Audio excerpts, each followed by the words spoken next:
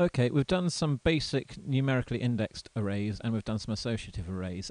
You might be thinking right now, what's the point of doing arrays? Why are they so great and wonderful? And one of the reasons that they're great and wonderful is you can combine them with loops, and you can loop through arrays, and you can read information, and you can output information, and they're quite good for that. Now, I've kept this quite nice and simple. I've gone back to the numerical arrays because they're a bit simpler than having associative arrays, but it's the same sort of principle that applies to associative arrays. What I'm going to do now is I'm going to start using the loops we learned about in previous tutorials. I'm going to start using loops, and I'm going to loop through this information here and start to output it. Now I'm going to have to think a little bit now because it gets a little bit fiddly. But we'll take it a bit by bit, and we'll start by outputting one line at a time.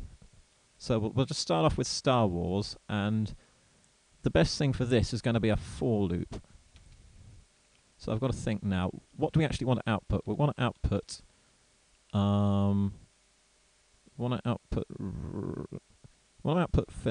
films. This is what we're going to be outputting eventually. And we're going to just keep with Star Wars, so it's going to be 0, 0, 0, 1, 0, 2. So we want to keep the 0 the same, and then we want to vary the other thing. So we're on one row, and we're going to be increasing the column. So we'll stick a variable in there. This is me thinking out loud. And we'll call it col. And yeah, that sort of works. And we're going to be looping through each one. So we loop through Star Wars first, then 77, then so 0, 0, then 0, 1, then 0, 2. So what I want to be doing is sticking at the end. No, we'll put a space there just to space things out. That's just for a thing. Now we're going to build a loop around this. So, and we're going to use that with that col, the incrementer that we use. This is a bit wibbly wobbly, but I'm thinking out loud. So for col equals 0 and col less than 3, and then col plus plus, do that there. This should work. So we're just dealing with this one row at the moment. We don't want to increment, we don't want to output anything else. We'll do that in a little bit. And just refresh that. Star Wars 77 George Lucas. So there we go. We've dealt with one row. Now, we want to make this two-dimensional. So not just that one row. We want to deal with other rows as well. So far we've just been increasing that column. Now we want to increase the rows. So we've done, just counting again, 0, 0, 0, 1, 0, 2. Now we want to do 1, 0, 1, 1, 1, 2. So we want to increase that 0 to a 1. So we're going to put in another reference now. And we'll call that row, so we're increasing the rows. And the way to do this using loops is we've got one loop already, and I want to stick that inside another loop. So starting this, hope everyone's getting this, by the way, because I'm sort of thinking through it myself. Row is less than 3. Row plus plus. So we're just increasing that row by 1. Now we're going to have to close it off here. So just to recap, now we'll make it a little neater by 1. And this is just neatening things up and making things go out. So just to recap, this is the loop. We've got a loop in the middle that deals with the columns incrementing. Then we've got the loop outside which deals with the rows incrementing. So we're going column, increase column, reading through George Lucas's bit. Then we go increase row by 1, increase da, da, da, da. So to start off with, everything's at 0. They're increasing things bit by bit, bit by bit. Now this should work. So we're just going to save this. No, we're not. Now the reason that didn't work is we still have that 0 there. So we've still got that as a constant. Now I want to vary this, and we vary that by calling it a row. So save that. Everything works. So Star Wars 77, George Lucas, aliens, da da da da. Now just to make it a little bit more readable, we can put in an HTML tag here. We can echo out that. Put the break in there. See, this is the good thing about echo. Echo will always echo out exactly whatever HTML you put into it. So it's quite good for putting in things, little spaces like that, or little breaks like that. Save this. Save that there. Out it all comes. So there we go, we've looped through things. It looks a little bit clunky, and I think one way to tidy it up a bit is to use table. As I said, echo, you can echo out any sort of HTML tags, and because it's in a sort of table type thing, we can start echoing out some table stuff here. So we'll echo out a table there, and we'll echo out another end table there. Now thinking we want to replace that break there with table row, so we can echo out. This is going to be table data that we're echoing out here.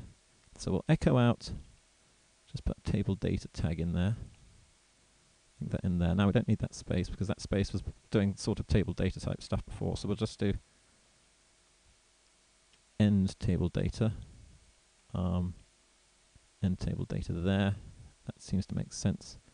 Now rather than break, we'll do end table row there. Am I doing this right? Yes, I think I am. So table data data. We could put an echo at the top there. Yeah, I think we're going to have to put an echo outside there. So echo table row there. That should work. So we've got open table, closed table, open table row, closed table row, table data, table data. These are all if this doesn't make any sense to you, you need to go back and have a look at what the HTML is for tables, which I did in a previous HTML tutorial. But this is where PHP and HTML are coming together, and the way they're sort of producing a fairly professional looking table. Just dink donk, there we go. Now we're going to do a right click here and view page source. This is all valid HTML, this is all fine, but it's sort of going blurp right the way out on a single row, which doesn't make it look very good. Now, there's sort of, I call it a magical sort of thing, but it's not magical, it's just a bit of notation, which is /n. And you can stick it within here, and that brings it onto a new line. So n stands for new line. It doesn't actually produce any HTML itself, but what it's telling the browser is to do is just go to a new line, and it should make it look a bit clearer. So it's not going to do anything here. But if we right-click and go to View Page Source, there we go, that looks a bit better, because everything's now on a new table row, and it looks a little bit neater and more set out. And just to finish our table off and make it look a little bit more readable, we can echo out some table stuff here. No, we don't need to put that there, but we're going to go Table Header, and we're going to do Film Title, close off Title Header. Not table header. Is it table? Yeah, it's table header. Yep, table header, then then table header, then table header again, director,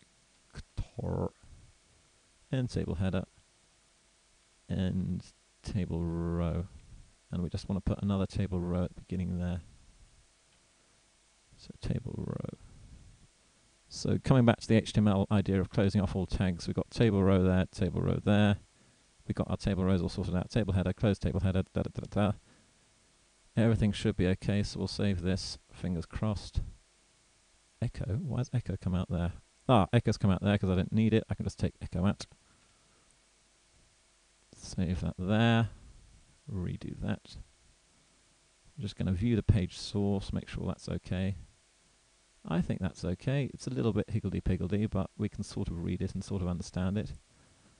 So there we go. That's one of the good things about, as I said before, a table's just a way of presenting information from your array, from your two-dimensional array.